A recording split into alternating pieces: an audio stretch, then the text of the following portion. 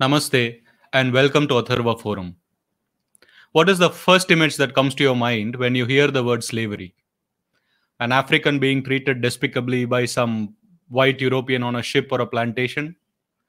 The history of slavery, however, is more widespread than just Africa and equally gruesome. The history of slavery is a story of domination and betrayal, a story of displacement, a search for identity, and of course, a story of grit and survival. Also, the history of slavery perpetrated on our own ancestors by the European powers is largely untold. In this episode, my intention is to focus on some key aspects of slavery and indenture that form a part of our own history, a system that was largely driven by commercial and evangelistic interests of the British Empire.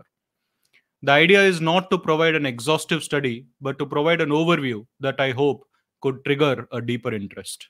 We have read about Columbus, Vespucci, da Gama, Magellan, and our history books give a pretty rosy picture of their voyages as if they were just exploring new lands to study the grass that grows and the beasts that graze upon it. The Portuguese and the Spanish, rival powers in those days, started the trend of navigating the unknown world in the 15th and 16th centuries, unknown to them, of course. And then the other rising European powers joined in a frenzy that has not been seen since. The one who started it all in 1492, Christopher Columbus, as we all know, was looking for India.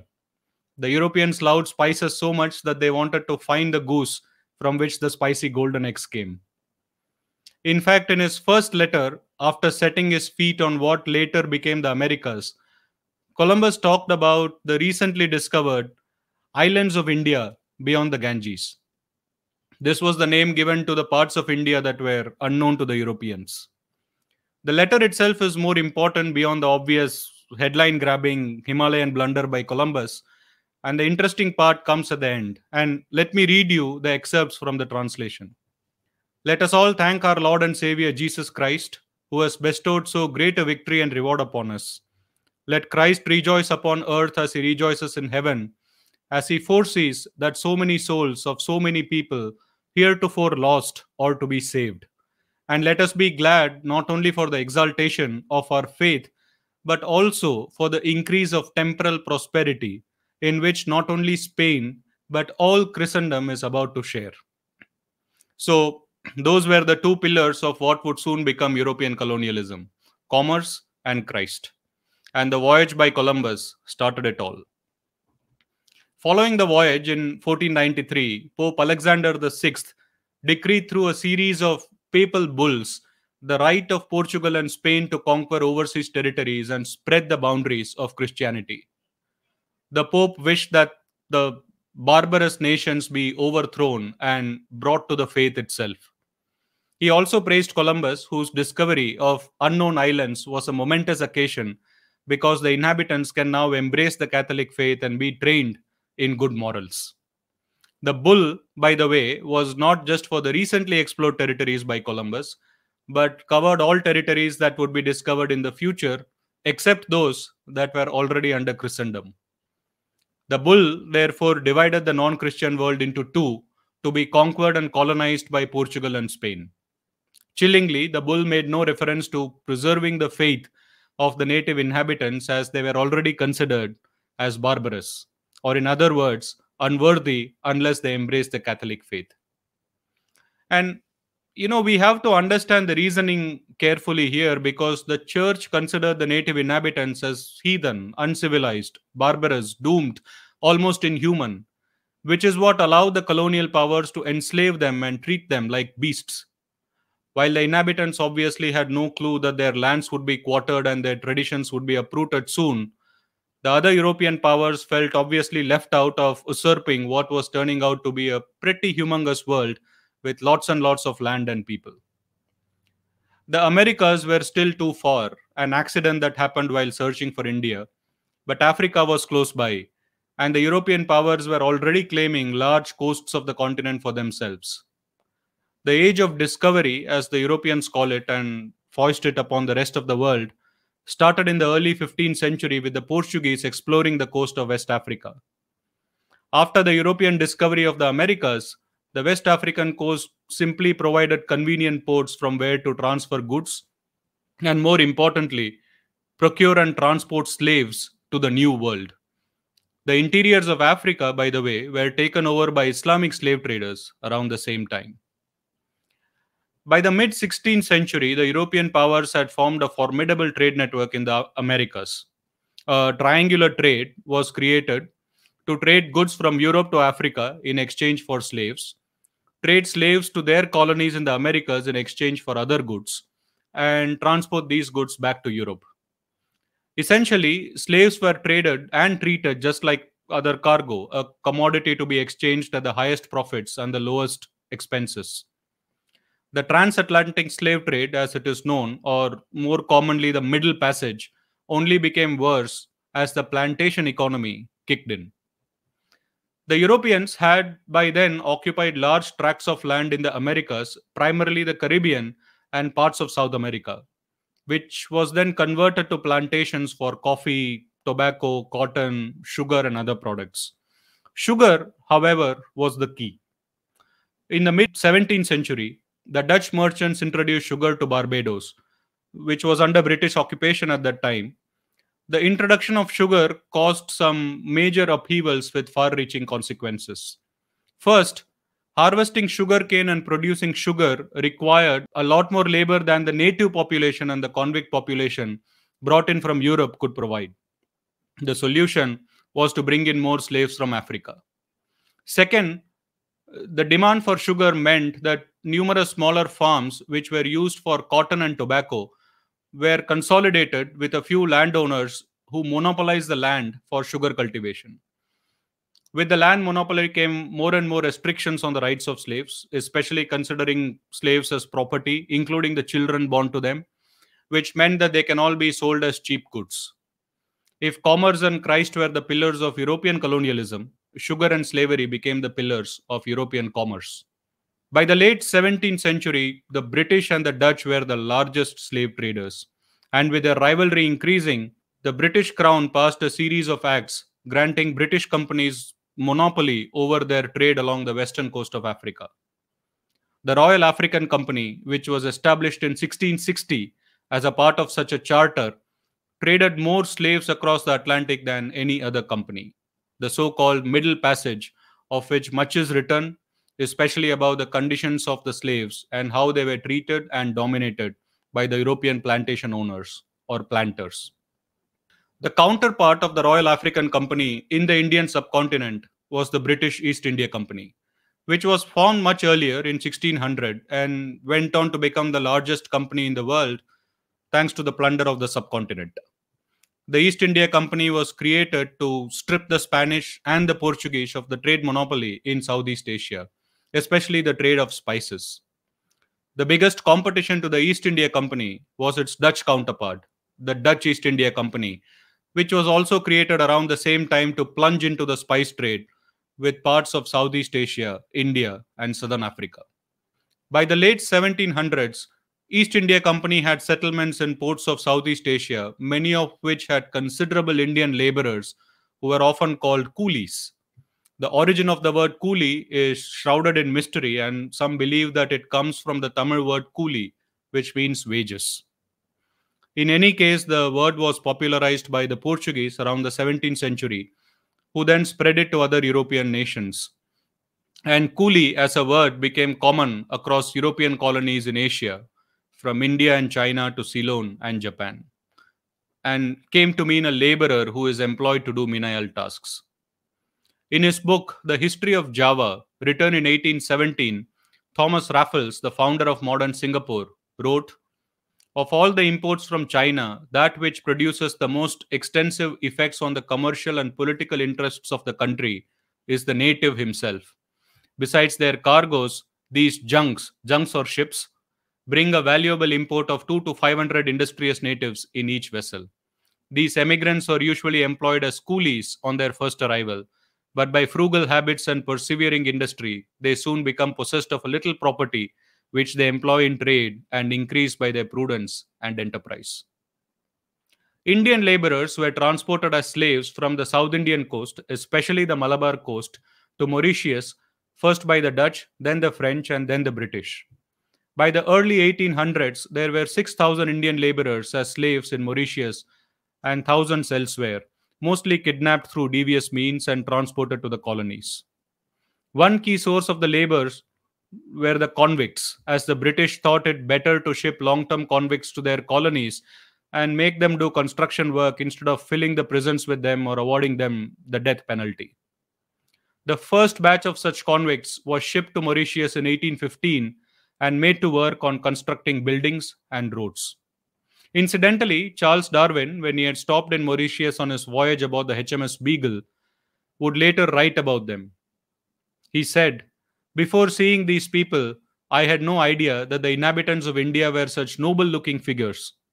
Their skin is extremely dark, and many of the older men had large mustaches and beards of a snow white color. This, together with the fire of their expression, gave them quite an imposing aspect. The greater number had been banished for murder and the worst crimes, others for causes which can scarcely be considered as moral faults, such as for not obeying, from superstitious motives, the English laws. These men are generally quiet and well conducted. From their outward conduct, their cleanliness, and faithful observance of their strange religious rites, it was impossible to look at them with the same eyes as on our wretched convicts in New South Wales." The last one, wretched convicts in New South Wales, were mostly English, with some Irish. Even earlier, the Europeans had employed seamen known as Lascars from the Indian subcontinent, as well as other regions such as Southeast Asia and the Middle East. Lascar, the word, comes from the Persian Lascar, an army or a troop. If you recall, Vasco da Gama had arrived in India in 1498, and the recruitment of Lascars, in all probability, must have started by then. Lascars from India were employed heavily by the Portuguese and the Spanish during the heyday of their exploration around the world, and from there, Lascars found their way to the British expeditions. Apparently, the first ships from the East India Company to sail to India employed Lascars who were from India. This is not surprising because by then, more than a century had passed since the arrival of the Portuguese on Indian shores. Lascars, like slaves, were subjected to long hours of work, lower wages, substandard food, unhealthy conditions, and in general, harsh treatment. Also, like slaves, Lascars were hardly subject to any proper contracts. Although, as we would see soon, contracts would hardly make the life of the worker easier because they were anyway heavily one sided. Unlike slaves, however, who were confined to their plantations, Lascars had to find themselves a home away from the ships, and consequently they crowded in port towns and other cities, often in dire conditions of poverty and disease, and usually taken care of by missionary organizations. The story of Lascars should also be told, but in this episode, we focus on the more specific group, the ones the European called coolies. In 1807, the British abolished slave trade in the empire, not the practice of slavery itself. In other words, no slaves could be transported from Africa to the colonies, but the colonies themselves continued to practice slavery as plantations had to be kept profitable. Much later, in 1833, slavery itself was abolished, and with that, the British pushed other European powers to follow suit in banning slave trade as well as slavery. As a consequence of this act, more than 800,000 people of African descent in the Americas, especially in the plantations, looked forward to a free life, but this was not to be the case. Under the conditions of the Emancipation Act of 1833 and later orders, former slaves were still bound as apprentices for a period of 4 years. The British government even appointed magistrates to ensure that slavery in any form was not perpetuated. However, this was not the case, as the planters even revived old laws and pushed the former slaves to a period of apprenticeship that was even more ruthless. The planters knew in any case that they can no longer get new slaves from Africa. They needed a fresh stream of labor to continue earning their profits and to replace what they wrote off as depreciation, that is, mortality of the slave labor. The sugar planters, especially in Mauritius, pressurized the British government to provide cheap labor from the Indian subcontinent, whereas the anti slavery committee was vehemently against this. The British government had just abolished slavery a few years ago, and they did not want to impose the same ruthless system on Indian laborers. So in 1837, as an alternative to slavery, which promoted free labor and free emigration in principle. Specific conditions of indenture were laid down for the emigration of Indian laborers from the port of Calcutta, and the same were later extended to the ports of Madras and Bombay. The conditions covered the terms of the contract, which was for 5 years with a monthly wage, renewable for further 5 year terms, and with a provision to return to the port of departure after the term. Further, there were even regulations for the ship carrying the laborers, such as adherence to standards of space, diet, hygiene, and there was even a medical officer supposed to be on board. All that was needed now was cheap Indian labor to be transported to the plantations. For the Indians themselves, many steeped in poverty and ravaged by famines in the subcontinent, which were exacerbated, if not actively created, by the British, getting work was not easy. The promise of wages in faraway lands, beautifully laid out by a duplicitous recruiter, must have felt like a welcome alternative to begging for food and dying hungry. The positive correlation between famines in different regions of India and the number of indentured recruits bears this out very clearly. The recruiters, like the evangelists do, targeted those who had no hopes of life in India and promised them heaven on foreign shores. Given their lack of literacy, the Indians were mostly duped into signing an agreement, which is how the Hindi sounding word Girmitia was born. Girmitias were Indians who were taken as indentured labor based on the agreement, which itself was called by the Indians as Girmit. Incidentally, the British were not the first to come up with such an agreement for indentured labor. In 1826, the French had laid out a similar agreement to send indentured laborers to the island of Réunion. So, from unregulated slavery, there was now an indenture system in place, and the word slave gave way to indentured labor, or what was more common, coolie. In 1834, 36 Indian laborers were transported to Mauritius from Calcutta through such an agreement, and by 1838, about 25,000 Indian laborers were shipped just to Mauritius for sugar plantations. The frenzy with which rampant recruitment and haphazard transportation happened threw all the stipulated conditions of indenture to the wind.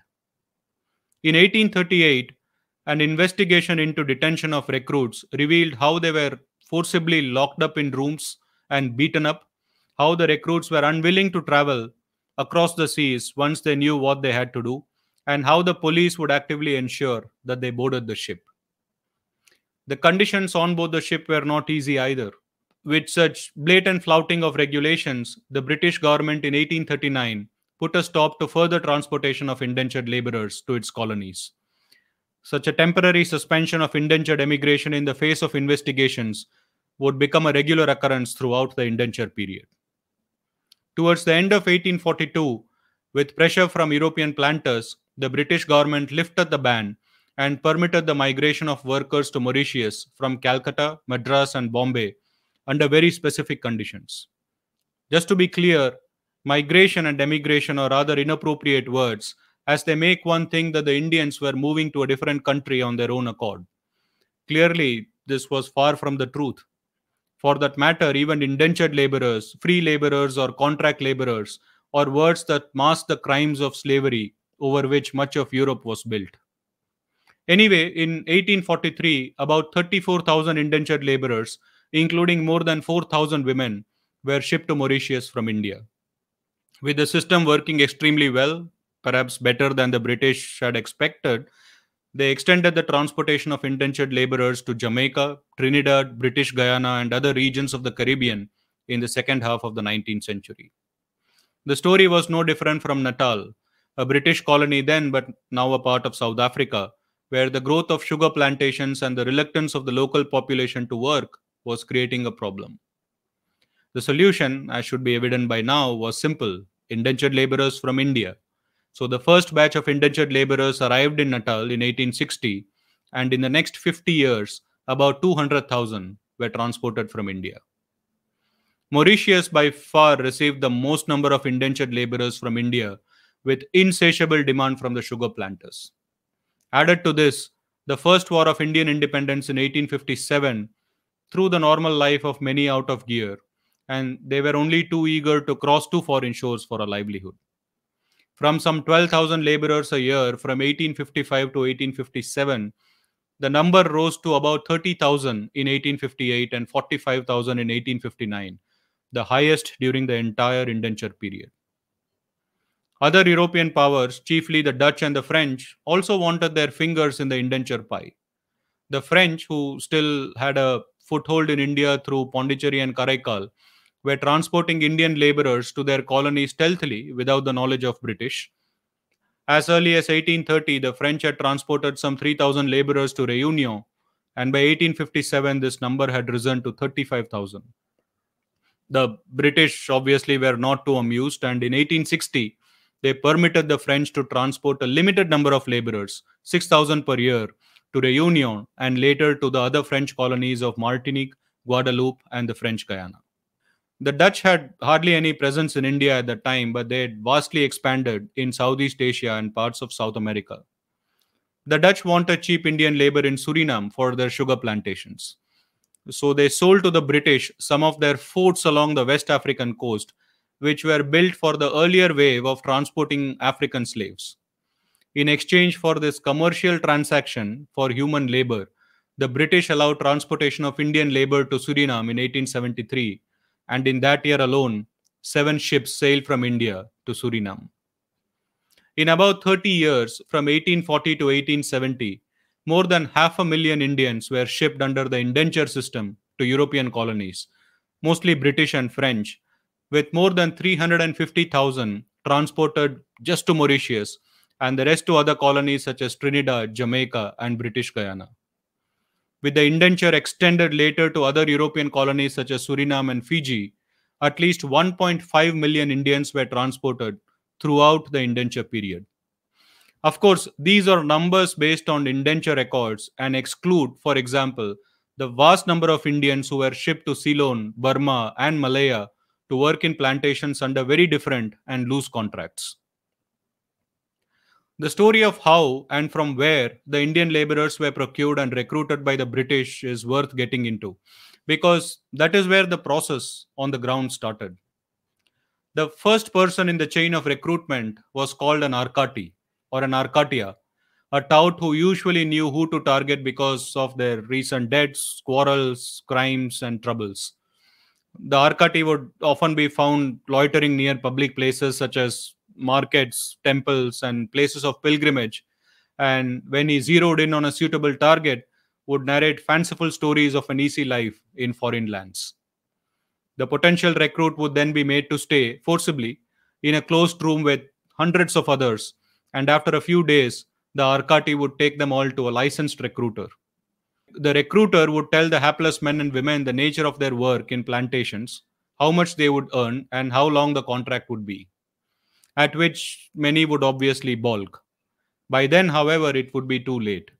The recruiter would impose his authority, threaten them with a fine or a punishment, even imprisonment, all of which were not empty threats, unless they all signed the agreement. With no other way out, would then become girmitias.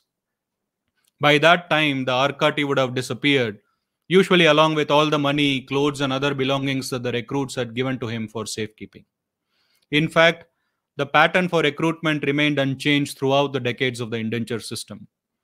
The system of incentives for the Arkatis was set in such a way that they would invariably use fraudulent means such as enticing people, kidnapping them, and holding them against their will to be later passed on to recruitment agents. In the book, A New System of Slavery, The Export of Indian Labor Overseas, published in 1974 and which forms a key reference for this talk, Hugh Tinker writes more about the recruitment process. He says, though the East India Company recruited heavily from the upper castes, Brahmins and Rajputs, for their army, there was no need to look for high caste folk when enrolling men for the sugar plantations.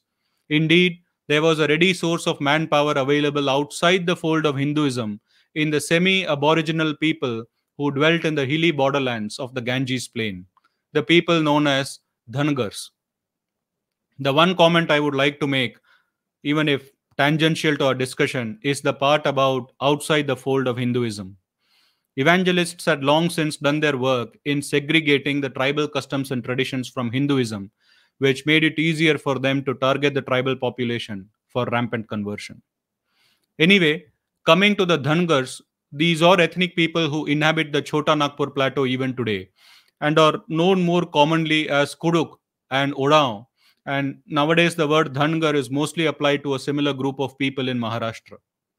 The British, however, used it for pretty much anyone from the hills who worked as laborers.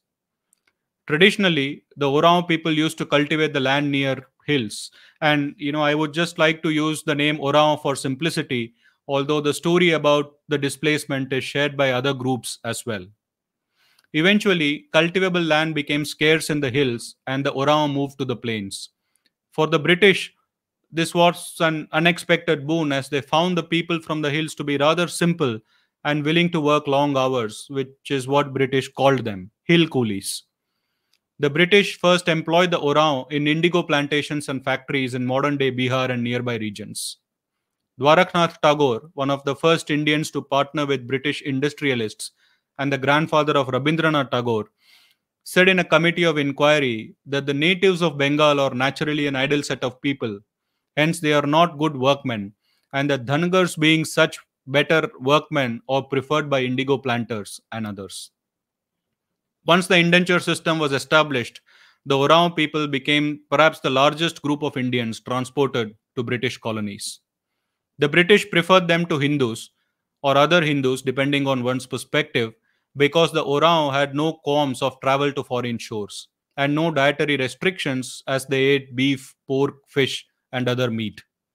The British, in short, found them eager to work, easier to deal with, frugal, and as W. W. Hunter wrote in the Annals of Rural Bengal, the hillmen of the West furnished the sinews by which English enterprise is carried out in eastern Bengal.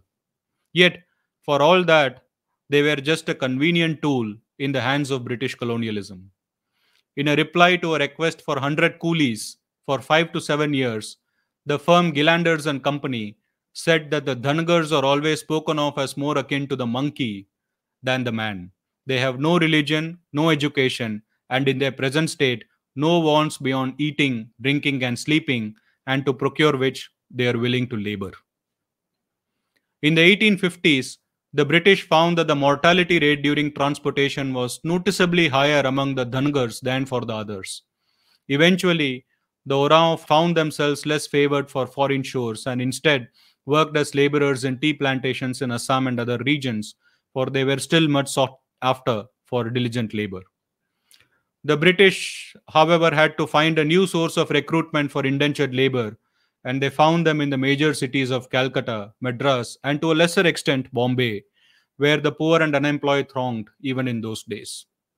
The recruitment, however, was active in several regions, such as from the modern day Bihar, Jharkhand, parts of western Uttar Pradesh, with Calcutta as the base, the largest in British India, with the destination being mostly the British colonies in the Caribbean. Similarly, in the south, modern-day Tamil Nadu, Kerala, and southern Andhra Pradesh were the active recruitment regions with Madras as the base, with the destinations being Mauritius, Ceylon, Burma, and later Malaya and Fiji.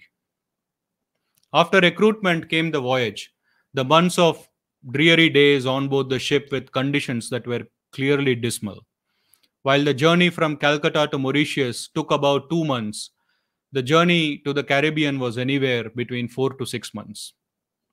In 1856, out of 700 laborers who landed in Mauritius, 280 were dead due to diseases such as cholera and dysentery, some en route on the ship and some while waiting in quarantine for their clearance.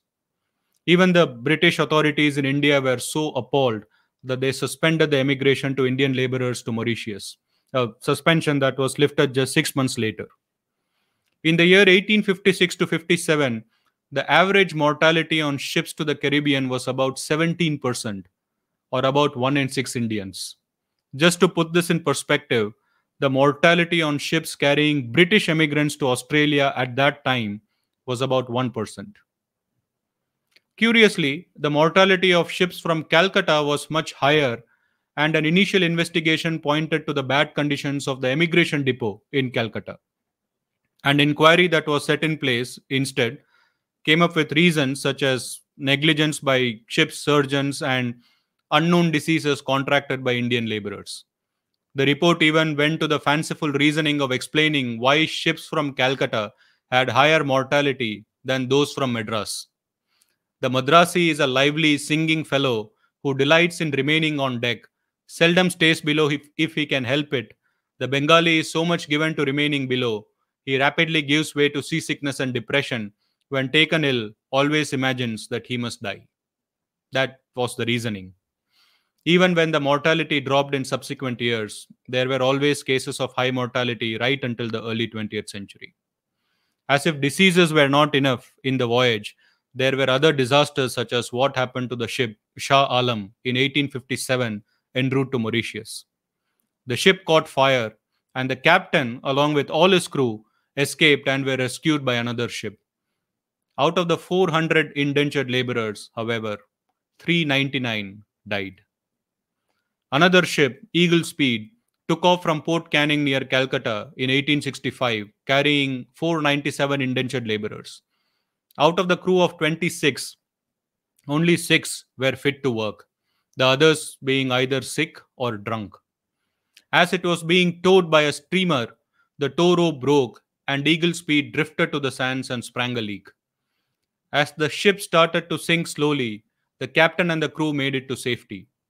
Some of the laborers who then realized what was happening tried to swim and make it to the muddy islands nearby, and a few who did so were, unfortunately, devoured by tigers. Out of the 497 indentured laborers, 265 perished in the catastrophe. And the worst part was that they could all have been saved but for the inhuman way in which the crew had abandoned all the Indians. Right from the day they landed in the colony, the Indian laborers were bonded to the plantation, and perhaps the long journey somehow made them accept their fate. However, coming face to face with grueling labor and cruel treatment, something that most had not expected because no one had told them, was as much a psychological scar as physical. Their minds must have frequently transported themselves to the land of their birth, remembering the little moments of happiness with their families, forgetting even the hardships that they incurred there, and brooding over the fate that tricked them into traveling across the black waters. For the planters, the indentured laborers were there throughout the contract. They were for him to exploit, which meant that he could make them do what he wanted. At the peak season, the workers were put through long hours of labor driven by tasks that had to be completed in order to get the full wages. Even during the slack season, the laborers were forced to do some work or the other in the plantations. The work overall was so arduous and so unnecessarily manual that there was even a call to spare the lifeblood of the coolie by the more extended use of implements worked by steam machinery, mules, and oxen. Over the years, the planters had designed the entire system, along with the local officials such as protectors, overseers, doctors, police officers, and magistrates, in such a way that the laborers were treated like convicts through penalties and punishments, which included fines, beating, flogging, denying them their food and water rations, confinement, and imprisonment. Some of those who returned from Natal in 1871 said that the planters frequently used to tie their hands, flog them, and put salt water on their backs, or tie their necks and send them to the police. A report published in 1875 on the treatment of Indians in Mauritius mentioned that the recklessness of the police in making arrests was only to be equaled by that of the magistrates in condemning those arrested. The situation had hardly changed in the early 1900s when a magistrate confessed that he was just posted in Mauritius as a machine to send people to prison. In Fiji and British Guyana, about 20% of the indentured laborers were convicted for some crime or other, even in the early 1900s. And this after magistrates used to gouge the complainants of their money. In a hearing that happened in 1909, W.H. Coombs, who was the protector of immigrants in Trinidad, said of workers' complaints that I take their complaint and I tell them plainly that I do not believe them. If they persisted, he would inform the manager to prosecute them. The Protector of Immigrants, a title that has colonial irony written all over it, hardly ever protected the immigrants and actively connived with planters to make the life of indentured laborers a living hell. When the laborers absented themselves because of the extreme conditions, the planters used to bring up the explanation that Indians had a natural tendency to wander or vagrancy, which was also made a punishable offense. Remember that the planters made up the entire explanation of vagrancy and imposed it as a penalty on the already overworked laborer. In Mauritius, for example, vagrancy was not just applied against laborers who were absent, but also against those whose indenture had expired. The reason was quite simple. The planters wanted to ensure that the indenture continued, as sending laborers back and bringing in new laborers were both additional expenses they would rather not incur. The local police even organized hunts to find and arrest any such Indian laborer, and this system remained in place until the indenture system itself was abolished. In general, the life of laborers was restricted to their plantations, and they could not even move about unless they had a permit or a pass, and of course, a permission from the planter and the local authorities. The sugar planters wielded considerable influence to make the indenture more and more stringent, such as pushing for longer contracts of 5 years as earlier, restricting the return to India after the indenture period, and even imposing penalty on those laborers who were not under a contract to force them into a continued indenture. As I had mentioned earlier, the move from unregulated slavery to a system of indenture based on contracts did not really help because the planters, with their influence, continued to push for more and more one sided contracts. Even otherwise, the planters could get away with anything, as the local governments would hardly ever take the side of Indians, even if they were innocent. The contracts for indentured laborers from India had been restricted to a year in response to investigations of mistreatment during the entire indenture process. And the sugar planters were pushing for 5 year terms. In the early 1850s, the contract was extended to 3 years, after which the laborer would have to pay a commutation fee of £5 to become free, or else continue for another 2 years, after which he could still have to pay a commutation fee, which was reduced to £2. So effectively, it was a 5 year contract, and by 1862, the 5 year contract itself became a norm for the indenture system in different colonies. With the commutation fee or a similar payment to be done, not many were able to save enough from their wages to even think about breaking free. The wages that they earned at the end of the month all but disappeared, for the laborer was usually in debt, as the planter would have extracted money under some pretext, such as the cost of the return journey after the indenture, and the local gang leader would have gouged money through extortion and blackmail. Even the wages, although fixed daily or monthly as per the contract, were reduced depending upon the tasks completed. If the task, such as digging a trench 1200 feet long and 6 feet wide, was not completed, the entire wage for the day was not paid. Further, being absent for work due to sickness also meant forfeiting the wages, and sometimes even the food ration. In Fiji, food was doled out as a weekly ration but hardly lasted 4 to 5 days for a laborer who was put on hard tasks, which meant that for the other days he would have to go hungry or beg for food from others. In Mauritius, the double cut system was in effect since 1839, which meant that anyone absent for a day would lose the pay for 2 days. This was actually a fine, not just a loss of pay, and it had to be paid off by working for the equivalent number of days the next month without any pay. In other words, the financial situation for the laborer would gradually keep worsening if he was absent for any duration. For the planters, this was just one more cruel way of exercising their dominance. In the mid 19th century, when the contracts were drawn up, the monthly wage to Mauritius was supposed to be about 5 rupees, although this was hardly the case in reality, as wages were reduced based on incomplete tasks, leaves, deposits, and fines. While there was a variation in wages in different colonies and in different circumstances, for a given colony, the wages hardly changed over the decades. In the early 20th century, after some 50 years, the average wage had increased marginally to about 6 rupees. If that was not a big enough blow, the planters used to withhold the wages for months together, which only pushed the laborers into a bigger debt hole. An immigration agent in Grenada noted in his annual report that the Indian laborers are peaceful, submissive to orders, and industrious. They are nevertheless very sensitive and excitable when wages are withheld or not fairly paid to them. In other words, planters and immigration officials expected the Indians to remain docile, as that is how they were seen, but were surprised when they started demanding their proper wages. While the Indian laborers did protest, these were hardly coordinated and scarcely effective, mainly because the planters, learning their lessons from the earlier slave rebellions, had honed the system to prevent any leadership for rebellion from taking shape.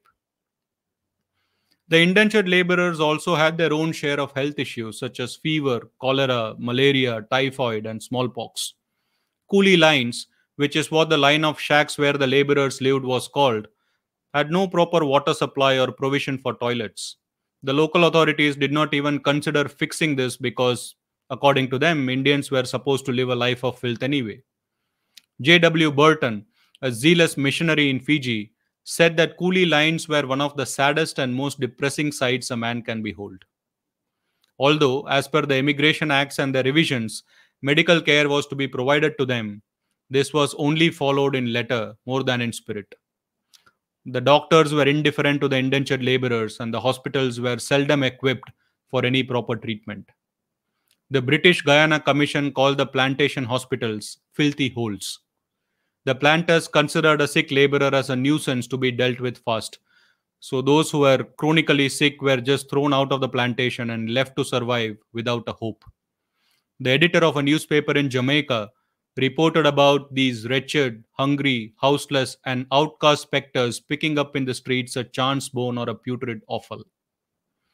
With such merciless conditions of their stay, the savage treatment, the increasing debts, the fear of imprisonment, and uprooted life, some turned to suicide. Given the numerically fewer cases of suicide reported by the authorities, there was hardly a concern raised, as it was at least feebly for their health and hygiene.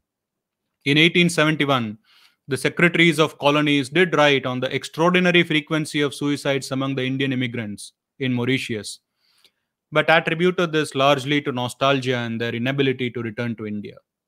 Only later did the British government in India take suicide seriously, and that too after an agitation by Dadabhai Nauroji, as the rate of suicides by Indians in colonies was more than 10 times higher than that in India. One of the reasons cited by the Secretary of Colonies for the high rate of suicide was the ratio of women, which was abysmally low for several reasons. Firstly, the planters were not too keen on getting women in because they saw the indenture as a temporary contract with Indian men, an extension of the earlier slavery.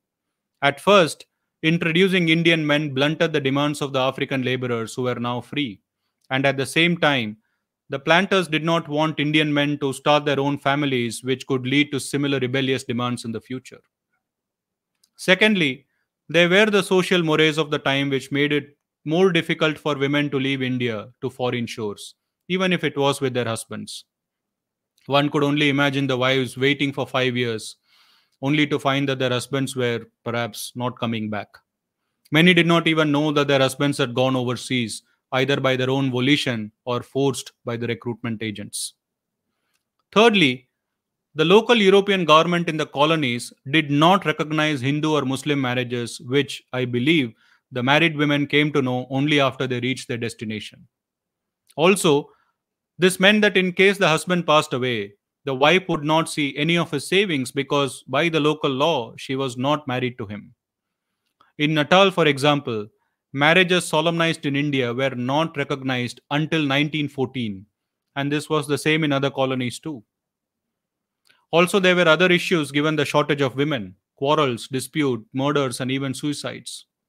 With no marriage recognized, there was no sanctity to be attached to the relationship between men and women. In an investigation conducted by the Fiji administration after the end of the indenture system, a medical officer said that the average coolie woman is forced to allow sexual intercourse to the majority of the coolies in the lines in which she lives. Added to that was the planter, the overseer, or other officials who would exploit the Indian women, mostly to show in one more way the power that they wielded over them all.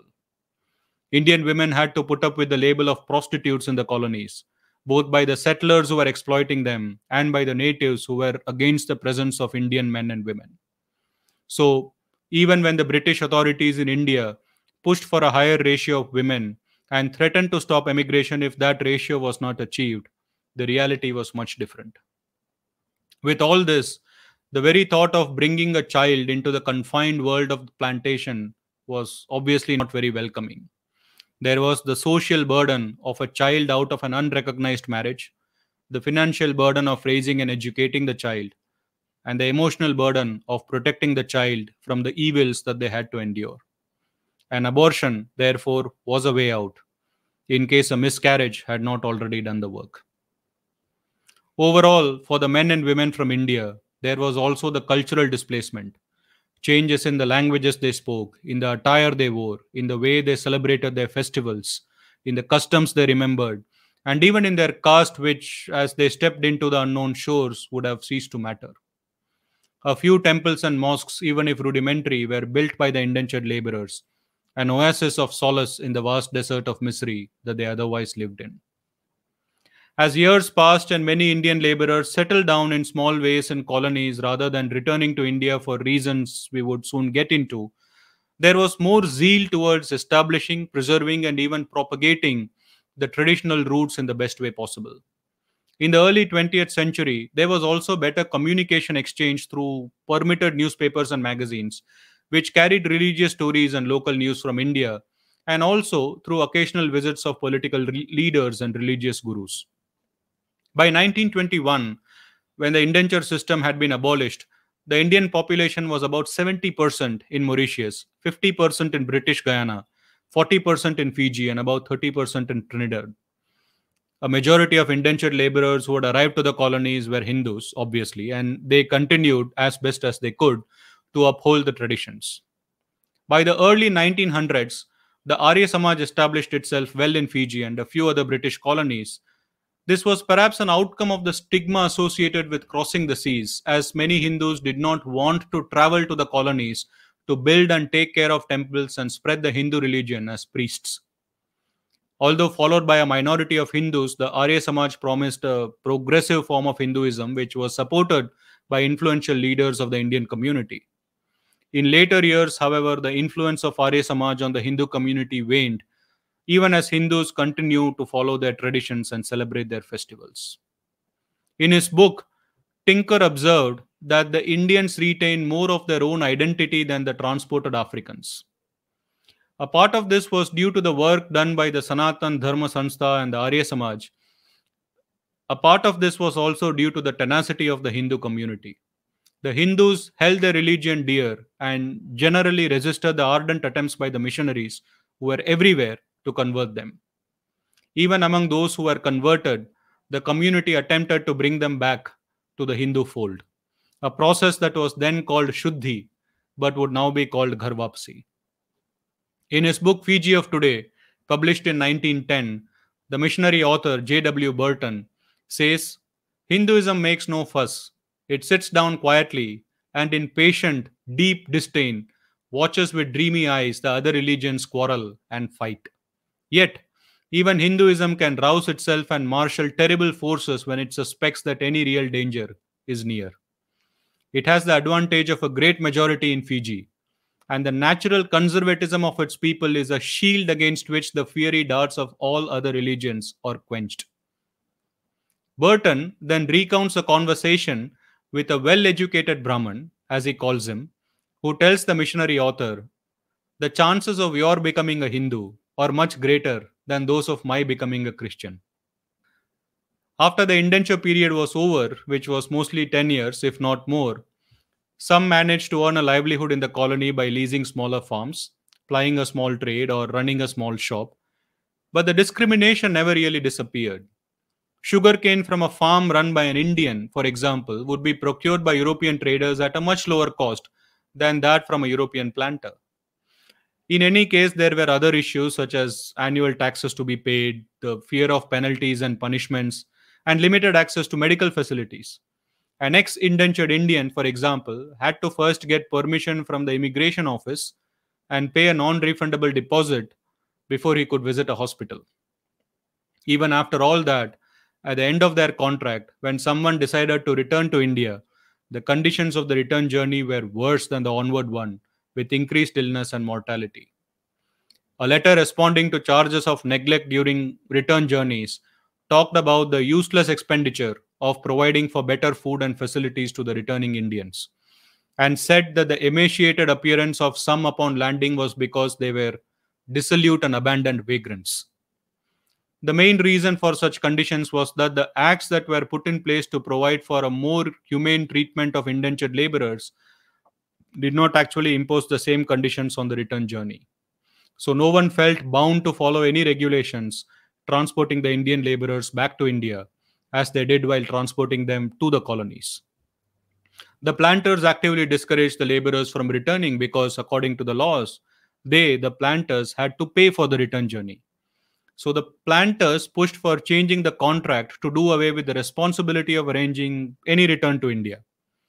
In 1853, the British government in India actually agreed to these terms for Mauritius, but this was not going to be easy with the Caribbean. As a compromise, the government suggested that the 5-year contract be extended to a 10-year contract if the laborer wanted to return to India. Of course, someone still had to pay for the return journey, which the colonial office said would have to come from the returning Indian. A majority of those who returned to India after indenture had not much saved, and the immigration office, more often than not, inflated the savings that the Indians were taking with them. The reason was quite simple: to prove using records that the system allowed Indians to prosper equitably, which was quite far from the truth. A few had saved enough money, were able to establish themselves in India, although, as the British noted, after paying some money to get back into their caste. While this may sound strange today, the difficulties faced by those who had abandoned their caste and returned home were not trivial either. Such was the stronghold of castes that people who returned faced overt censure and continuous disapproval in the society, including from their own friends and families. Many who came back to India with dreams galore, therefore, decided to return to the colonies, and some converted to Christianity or Islam, unable to get over the feeling of being insulted and rejected by their own caste back home. Now and then, the British government in India realized that there were issues throughout the indenture system: recruitment by agents, treatment of indentured laborers, proportion of women, rules for the return to India, and so on. The government was outraged whenever it heard about such iniquities, formed commissions to investigate the matter, recommended changes for better treatment, and even suspended immigration temporarily. But there was really no hard stance that benefited the Indian laborers. Also, in those days, there was no actual Indian representation in the legislature of the British government in India, except as non officials. The British government in India was always at loggerheads with the government in the colonies, which, prodded by the powerful planters, created local laws which were more and more discriminatory against the Indian laborers. From 1837, when the first act was passed to transport laborers from India, the entire indenture system was a series of regulations and counter regulations, fine tuned such that it ultimately benefited the powerful planter rather than the Indian laborer. However, there were changes appearing on the horizon. In the 1880s, the dynamics of sugar production changed as beet sugar gained prominence, especially in North America. And with that, the dominance of sugarcane plantations started to wane gradually, leading to lower profits and lower overall demands. Around the same time, the British government in India started encouraging emigration of Indians as a policy, not just as indentured laborers in new colonies such as Fiji, but as free people too, or as free as the British government would allow its Indian subjects. In Mauritius, for example, the arrival of Indian laborers steadily reduced over the 1870s. In Fiji, which had become a British crown colony in 1874, the first batch of Indian laborers arrived in 1879 and continued to grow until the 1900s. The immigration policy was partly a result of all the news of dismal treatment of Indians in colony after colony that the government had received throughout the 1870s. The push for more emigration was, in a way, deliberate cognitive dissonance by the government, which argued that despite the iniquities of the indenture system, the Indian laborers were better off than they would have been in India, and therefore more Indians should be encouraged to emigrate to the colonies. The support for emigration, which would be the mask under which Indian labor can be made available to the expanding British Empire, at times took flights of fancy, such as how it would be more beneficial for women who would otherwise suffer in India, or how the increasing population in India was a burden that needs to be ameliorated. The same arguments would be repeated ad nauseum for years to support the indenture system.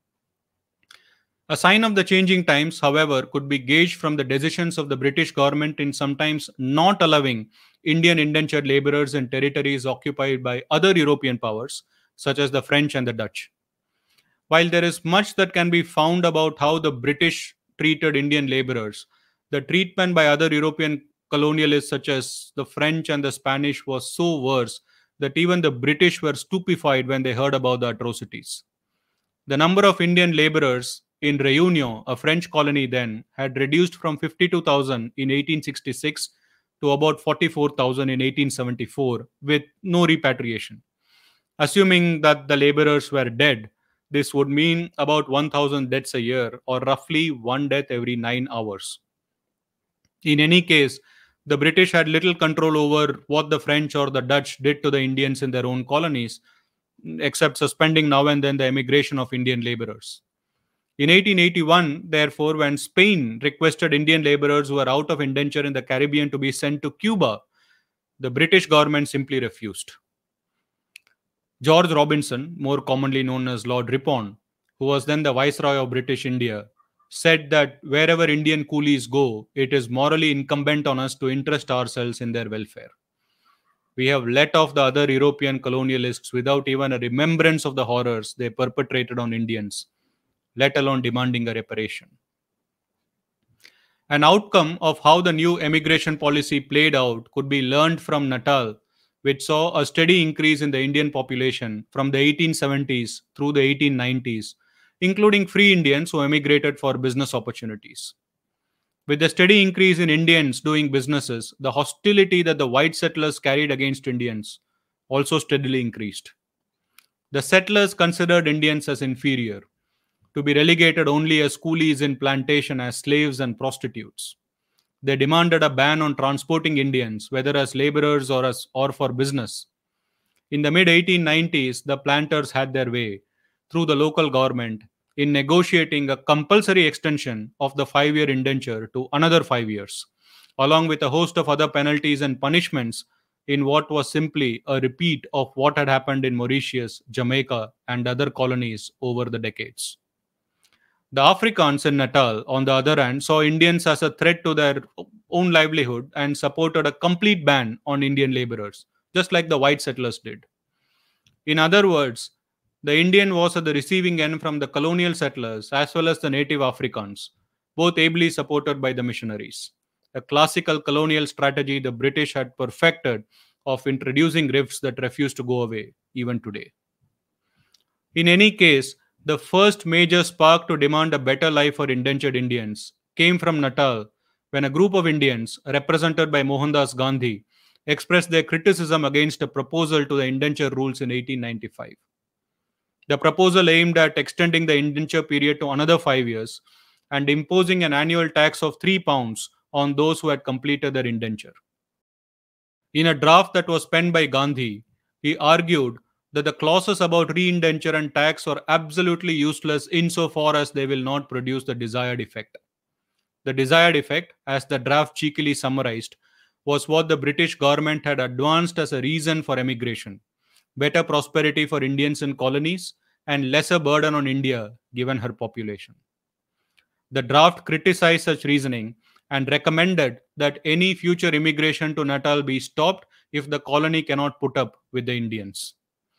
In a way, the draft was perhaps the first such criticism of indenture and emigration by a group of Indians. Gandhi, who had arrived in South Africa in 1893, soon became the key leader in the fight against the rampant racism of the white settlers, demanding equal rights to all Indians and better conditions for the Indian indentured laborers. During the Boer War in 1900, Gandhi even helped the British through a group of volunteers in the hope that this would show the British where the loyalties of the Indians lay. In a way, this may have even worked as Lord Curzon, who was then the Viceroy of British India, felt that Indians in Natal should deserve better treatment after all they have done for the British. Although known more for the disastrous partition of Bengal in 1905, which sowed the seeds for later dissension in the subcontinent, Curzon pushed heavily against the demands of British colonies to send more and more indentured labourers from India. As the situation changed from bad to worse, Gandhi moved on to his satyagraha, the first of which was demonstrated in 1906 against a new act in Transvaal which made registrations of Indians compulsory. Gandhi told a mass gathering of Indians not to register and face the consequences peacefully, non violently, devising a system of protests involving the masses that would form the cornerstone of his fight against the British. Gandhi even said that he altered his style of dress as to make it more in keeping with that of the indentured labourers. Back in India, Lord Minto, who was now the viceroy after Curzon had resigned, was forced to consider the question of sending further indentured labourers to Natal amidst rising concerns of racial discrimination. In a typical bureaucratic move, the Colonial Office set up an interdepartmental committee in 1909. The Sanderson Committee, as it was called after Lord Sanderson, who was presiding over it, was given the task of surveying the entire indenture system in the empire and recommending appropriate changes. The seriousness of the Sanderson Committee in addressing any issue could be gauged by the fact that all their members were British, all their witnesses were British officers or ex officers, such as proctors, emigration agents, and magistrates, even those financially invested in plantations, and all their meetings were held in London. So, without any hint of surprise, most witnesses favored the extension of the indenture system with the same arguments, such as better wages and livelihood than in a famine ridden India. The Sanderson Committee published its report in 1910 and recommended continuing the indenture system, but with specific regulations for recruitment and re-indenture, an administrative legerdemain that had been done several times earlier. Now, however, there was now a vocal group of restive Indian nationalists calling out the discrimination of Indians in Natal, and the key leader among them was Gopal Krishna Gokhale. As early as 1897, Gokhale had written that the Englishmen of Natal bring home forcibly to our minds the fact that, after all, we are only British slaves and not British subjects, and that it is idle on our part to expect justice or fair treatment where it does not suit the interests of Englishmen to be just or fair. The well articulated tirade was a response to the aftermath of the draft that Gandhi had written in 1895, the same one that I just talked about, which opposed the new rules for re-indenture and taxation. After the Sanderson Committee report in 1910, however, Gokhale demanded a complete end of the indenture system in Natal, saying that no single question of our time has evoked more bitter feelings throughout India than the continued ill treatment of Indians in South Africa. In 1911, the new Viceroy, Lord Hardinge, banned the emigration of Indian labourers to Natal. The demand by Gokhale and its subsequent acceptance became the first instance of Indian leaders, driven largely by Indian opinion, scoring a win over British policies that for decades had supported an unjust and cruel system. The ban was a turning point in the struggle to free Indians from the clutches of colonialism. In other words, the fight against the indenture system was the spark that eventually spread the fight for independence, and yet this aspect is hardly ever remembered or talked about. After Natal, the emigration of indentured labourers to Mauritius and Malaya was also abolished, although less for humanitarian reasons and more for reasons of financial viability and change in demands of the plantation produce. As with the abolition of slave trade first and slavery much later, the status with the indenture system was also the same. The ban was on transporting indentured labourers from India, a ban on emigration, but the indenture system itself continued in the colonies, with the indenture period being 5 years or even longer due to the contracts imposed by the planters and enacted by the local government officials. The colonies, especially Natal and Fiji, knowing the closure window for emigration, tried to illegally and hastily recruit as many Indians as they could, while the life of those already under indenture in those colonies was turning out to be even worse. A dark era that was reminiscent of the deplorable days of apprenticeship after the abolition of slavery. In 1912, Gokhale moved a resolution, this time asking for a complete end to the indenture system everywhere. In an impassioned speech, he summarized that though the system cannot be called actual slavery, it is really not far removed from it. The motion was rejected by the government. Banning indentured emigration was one thing, but banning the entire indenture system meant a death blow to the coffers of the British Empire. Gokhale, however, was prepared for this, and he told the council that the motion to ban indenture affects the national self interest of Indians and that it will be brought forward again and again till we carry it to a successful issue. Gokhale surely set the Indian cat among the British pigeons, so to speak, and the agitation from the Viceroy, Lord Hardinge, and others such as Lord Sanderson was palpable. A suggestion was quickly drawn up to send a British Indian officer to the colonies who could prove that Gokhale's criticism was unfounded. The fear was that if they did not do it, then Gokhale himself would send someone on his own. In haste, therefore, they selected James McNeill from the civil service, but they also needed an Indian civilian for neutrality, preferably someone who had no strong views about emigration. And they selected Chiman, a businessman who was also a magistrate.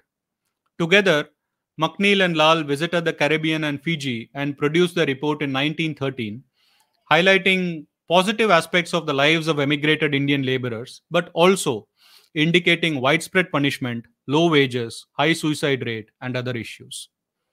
An account of their visit to Fiji is given by Totaram Sanadhya, who had been an indentured laborer, had later returned to India and published his experiences in a book. We will cover Sanadhya later, but he mentioned how all the conversations that McNeill and Lal had with their laborers happened in the presence of the overseers, and how the overseers had threatened the laborers with dire consequences if they complained. Some Indian laborers, however, had written a letter to Lal outlining their issues and pleading for a solution in the hope that Lal, as an Indian, would be sympathetic to their pains. Lal, however, fell ill, and according to Sanadhya, neither McNeill nor Lal visited plantations which were notorious for their brutal treatment of Indians. In a sordid twist to all of this, McNeill and Lal actually recommended that despite such disadvantages, emigration offered an advantage to the Indians from simple but secure comfort to solid prosperity.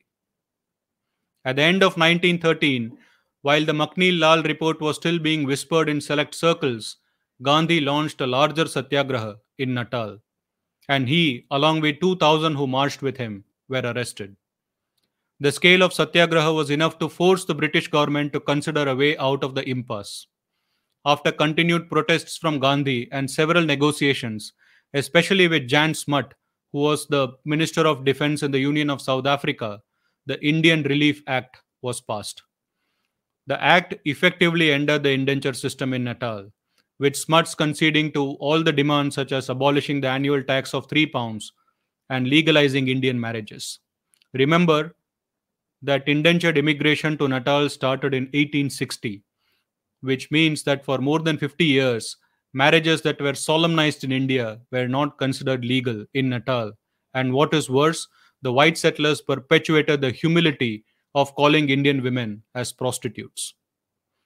In any case, the Indian Relief Act was still a major victory, and with that, Gandhi departed to India.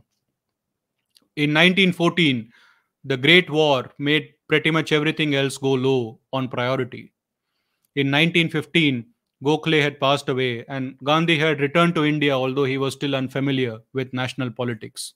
C.F. Andrews, however, decided to take the matters in his own hand. Andrews, a Christian missionary and priest, was closely involved with the Indian National Congress and, at the behest of Gokhale, had moved to South Africa in 1914 to assist Gandhi in his fight. Gandhi used to call Andrews as Christ's faithful apostle after his initial CFA, C.F. Andrews, and also named him Dinabandhu, friend of the poor. Andrews wrote to Harding, still the Viceroy of British India, a lengthy letter demolishing the McNeill-Lal report. I have seen these wretched, frightened, quivering, cowering Indian coolies with the haunted look in their eyes, wrote Andrews. McNeill evidently has not. If he had, his pages would burn with fire. Harding replied that he would have liked to see indentured labor abolished, but beyond that, he did not promise anything. Andrews, based on the suggestion from Gandhi and others, left for Fiji along with William Pearson, his missionary associate. Harding, from his side, was in a dilemma. The reports he had received in the interim convinced him that the system should be ended. In 1915, after much thought and conviction, he wrote a memorandum in which he said, I venture to urge very strongly upon His Majesty's government the total abolition of indentured labor, and in surprising frankness mentioned that it is a system of forced labor entailing much misery and degradation and differing but little from a form of slavery. The British government in London was hardly amused at such a direct recommendation coming from a British representative, and that too the Viceroy of their crown jewel. In the 1916 Legislative Council, Pandit Madan Mohan Malaviya again called for an end to the indenture system, stating that the system has worked enough moral havoc during 75 years. He relied on the findings from Andrews and Pearson, who had returned from Fiji and found it to be far worse than anything we have seen. By then, the tide had changed so much that Harding said that the government would accept the resolution. However, there was a catch. The existing system should continue until the colonies can work out an alternative. Harding soon departed, and in came the new viceroy, Viscount Kempsford, who was not as interested in ending the indenture system. The intervening war had led to a temporary suspension of indentured emigration anyway. The argument that the system itself is good but needs to be tempered for equitable treatment was getting nowhere. It was an old trick, and the Indian leaders were tired of it. For a revised scheme proposed in 1917, Gandhi said that stripped of all the phraseology under which the scheme has been veiled, it is nothing less than a system of indentured emigration. One could say that the British fell into their own trap of educating the Indians in their own laws with their own language, and that Indian leaders were now seeing through the very chicanery that was perpetrated without a hitch earlier. Gandhi simply refused to accept that any system of organized emigration would be satisfactory, a point that was also raised earlier by Pandit Malaviya and others. Finally, in 1917, the indenture system came to an end, although the indentured laborers still under their contract remained in the colonies. In 1918, Pandit Malaviya demanded that all existing indentures be abolished, and Andrews was in the middle of it all. The resolution was finally accepted despite the demands of the planters to provide an alternate source of labor, a demand that was deemed to be impossible to meet without resorting to at least some form of the indenture system. Even a threat from Fiji that shortage of labor would halve the sugar production fell on deaf ears, for such was the fervor against indentured labor that had been built up by leaders such as Gokhale, Gandhi, and Malaviya. In the next few years, the indenture system in the few remaining colonies also came to an end. British Guyana in 1919 and Fiji in 1920, but leaving a mess, as the British always did. Behind the long struggle to end the indenture system were many other people, and their stories are an interesting peek into the era. Totaram Sanadia is one such individual, almost forgotten now except as a passing reference. Born in 1876 in Hirangaon, a small village near Firozabad in present-day Uttar Pradesh, Sanadia lost his father early. Plunged into poverty and looking for a way out, he met an Arkati who promised him a life of comfort in Fiji, a heaven on earth where he was told that he could eat all the sugarcane and banana that he wanted. A few days later, the Arkati took him, along with 100 men and 65 women, to a magistrate who registered them for the indenture in 20 minutes flat. Later, they were all taken by a train to Calcutta, where the immigration officer told them about the contract, a daily wage of 12 annas with a contract of 5 years to work in a plantation. Sanadia refused to go to Fiji, saying that he was not fit to work in a plantation at which he was promptly thrown into a dungeon without any food or water. In the end, with no one to turn to, he accepted his fate, just as some 500 others did on that voyage. In the ship Jamna, the laborers were given a place of 6 feet by 1.5, and anyone who complained was barked down by the medical officer. Once settled, they were given 4 biscuits each, which the British on board called dog biscuits, and some sugar, along with a bottle of water twice a day. Some were asked to cook, some to watch over the ship, and some to clean up the filth. By the time they reached Fiji, after more than 3 months of voyage, they were a group of broken men and women, and none of them had a clue of the worse future that awaited them in the plantations. After 5 excruciating years, Sanadia was free from the contract. With some money that he borrowed, Sanadia leased some land and became a cane farmer himself and spent his time otherwise learning carpentry, metalwork, photography, and the local Fijian language. Soon he became a pandit and he had to pay a commission to a merchant to get Hindu texts that he could use for conducting ceremonies and singing bhajans and kirtans. Incidentally, he was born a Brahman, but the Arkati back in India had asked him to declare himself as a Thakur so that he had a better chance to be recruited. In fact, many of the temples that were built in colonies came to be overseen by such Brahmins after their indenture period. Sanadia did well as a Pandit and he even organized a Ram Leela in Fiji in 1902. Imagine the faces of the indentured laborers watching actors play Ram and Sita on stage, transported to the land of their ancestors, forgetting for a few moments the day after painful day of hard labor, and praying with their hands together and eyes closed for a life that they were, once upon a time, promised. Sanadia knew well the plight of indentured laborers. He had been one himself, and so he toured the plantations to help them in whatever way he could. He would sit at the edge of the fields, mostly because the authorities did not allow him inside the plantations, and sing bhajans. When the laborers came near him, he conversed with him about their pains. A hurricane in 1911 had devastated Fiji, and the Indian laborers were severely affected. Along with a few others, Sanadia formed the British India Association of Fiji with the chief objective of helping the Indians with education, representation, and justice. Indians in Fiji were at the mercy of British lawyers, which invariably meant partial judgments and tougher punishments, not to mention excruciating bribes. Sanadia, through the association, wrote a letter to Mohandas Gandhi, urging him to send an Indian lawyer, a barrister then, to Fiji who could fight for the Indians. Gandhi was himself at that time a lawyer in South Africa and was leading the fight against the systemic racism of the white settlers. In 1904, Gandhi had started a newspaper, Indian Opinion, to highlight the issues faced by the Indian community in South Africa. He published the appeal for an Indian lawyer from Sanadia in Indian Opinion, and from there, it was picked by Manilal Doctor, who was at that time a lawyer in Mauritius. Manilal was interested in helping the Indians in Fiji, just as he was helping the Indians in Mauritius, and after corresponding with Sanadia, he decided to land in Fiji in 1912. Sanadia came back to India in 1914. One could only imagine how momentous the occasion would have been for Sanadia and how he would have felt as he came back to his motherland, touched the earth of his ancestors, and met his aging mother after 21 years. Pandit Banarsidas Chaturvedi, who was a writer in Hindi and was himself concerned about the treatment of Indians in Fiji, had met Sanadia and urged him to write a book about his difficult days. When Sanadia said that he was not a writer, Chaturvedi took it upon himself to pen the words, even as Sanadia shared his story.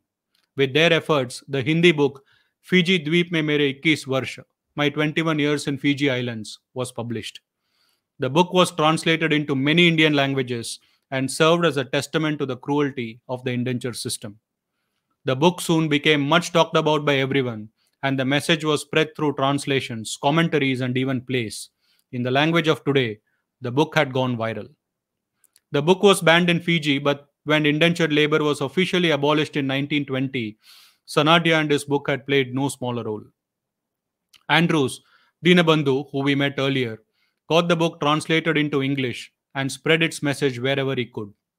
James Meston, who was then the Lieutenant Governor of Agra and Awadh, said that the book was widely circulated in India and had reached the women of India who feel deeply on the question. Sanadia had written many stories about what women faced in Fiji. One was about Kunti, a 20-year-old woman who had been shipped to Fiji along with her husband. In 1912, the overseer, along with the Sardar, the title that was given to the supervisor, tried to molest her. Kunti escaped and jumped into a river, but thankfully was rescued by a boatman. When Kunti complained to the manager, he refused to listen to her. Instead, she was given more arduous tasks and her husband was beaten up severely. Somehow, she managed to get this ordeal published in Bharat Mitra, a Hindi newspaper in Calcutta, which prompted an investigation. But despite threats from the immigration officer, Kunti held on to her words. Another was the story of Narayani, who had just lost her child at birth. The overseer still asked her to show up for work within a couple of days of the incident. When she refused, she was beaten up so much that she fell unconscious. She was taken to the hospital, and meanwhile, the case had reached the highest court in Fiji. She was asked to appear, but she could hardly even move.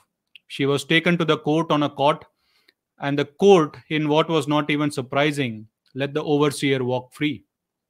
She was beaten up once again so much that she lost her mental balance and continued to live her life that way.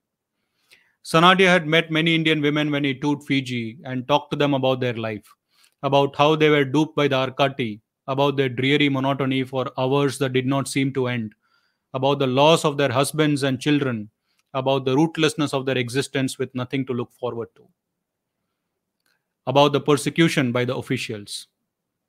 When she lowers her head to hide her tears as she narrates her story, wrote Sanadia, it is impossible to hold back the tears from my own eyes. While Sanadia amusingly recounted the time when Burton, the missionary I mentioned earlier, asked him to convert to Christianity, he also admired the missionary for putting forth the truth about the abysmal life of Indians.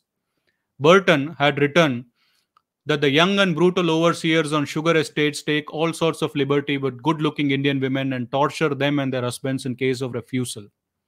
Sometimes compounders of medicine will call an Indian woman into a closed room pretending to examine her, though she may protest there is nothing the matter with her, and then torture her most indecently for the gratification of their lust, and even for getting her to swear a charge against some Indian who may have incurred their displeasure. Women are known to have been fastened in a row of trees and then flogged in the presence of their little children. No wonder then that Meston commented about Indian women feeling so deeply about the book. Sanadia provided, perhaps for the first time, a first person account of life as an indentured slave, recounting the horrors of the system that existed only to satisfy the lust of European colonialism. When he passed away in 1947 at the Sabarmati Ashram, Gandhi wrote about Sanadia, अपने एकतारे और भजनों से आश्रम वासियों को मुग्ध कर देते थे. With his ektara and bhajans, he would enchant the residents of the ashram. The same bhajans that he must have sung while sitting on the edge of the plantations in Fiji and looking at the plight of his brothers and sisters. Yet, as is our inexplicable habit of ignoring heroes that really matter, there is hardly a memorial for the crusader in Fiji, from what I gather, or back here in India. Manilal Doctor, who was recommended by Gandhi to go to Fiji to help the Indian community, was actually a lawyer. The last name Doctor was the profession of his father. In 1901, when Gandhi had briefly visited Mauritius, he was appalled at the state of the Indians. A few years later, he urged Manilal to move to Mauritius and help the Indians there in much the same way that Gandhi himself had done in Natal. On October 11, 1907, Manilal landed in Mauritius, and the day is still observed as Manilal Day in the country. The situation with British lawyers in Mauritius was no different than in other colonies, and Manilal fought for a balance in judgment meted out to the Indians, as disproportionate punishment was rather the norm. The struggle was hard. Manilal knew about it because it was a one sided system that refused even basic justice to Indians. In 1909, he started a journal, Hindustani, to spread awareness about the conditions of indentured Indians in Mauritius. At the behest of Gandhi and Sanadia, Manilal landed in Fiji in 1912 to a cheery welcome not just by the Indian community but also by the native Fijians who sang and danced at his arrival.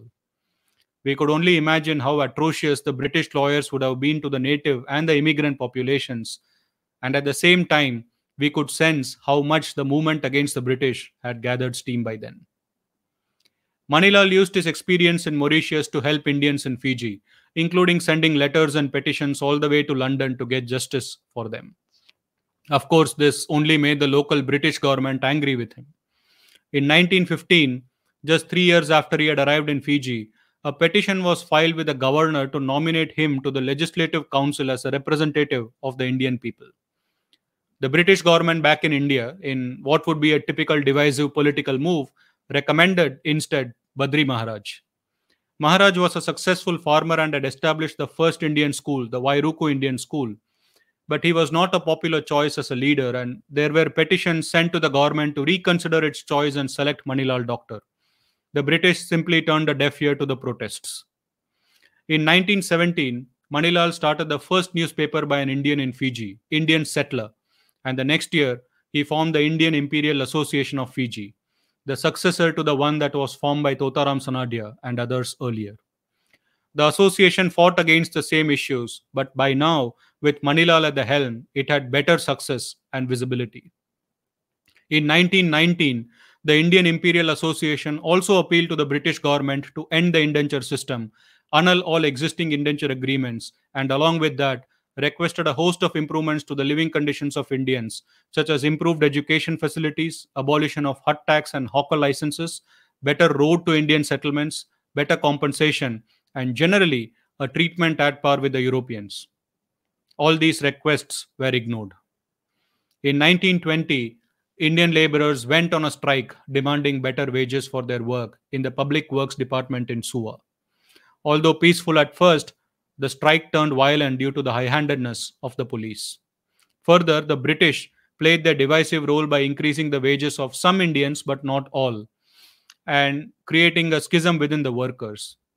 With state sponsored violence, the Indians gave in and gradually returned to work.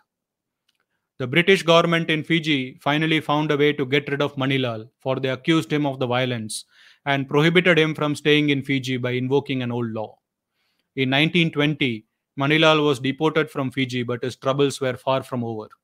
The British government refused to allow him to practice law in most places, and even in India, they prohibited him from practicing in Bombay and Madras high courts. Gandhi said that an empire that requires such calculated persecution of a man without even trying to prove anything against him deserves only to be dissolved.